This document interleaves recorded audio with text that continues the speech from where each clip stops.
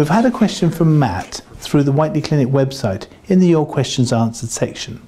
And Matt has asked whether the way that he used to wear his trousers, which was with a tight band quite low down on the hips, might have restricted the blood supply and caused a vein problem or even heavy calves.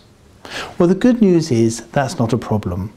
The way that the human body is set out is all the blood vessels are on the inside of the thighs, and therefore any pressure on the outside of the thighs or around the buttocks aren't really going to restrict the blood flow at all.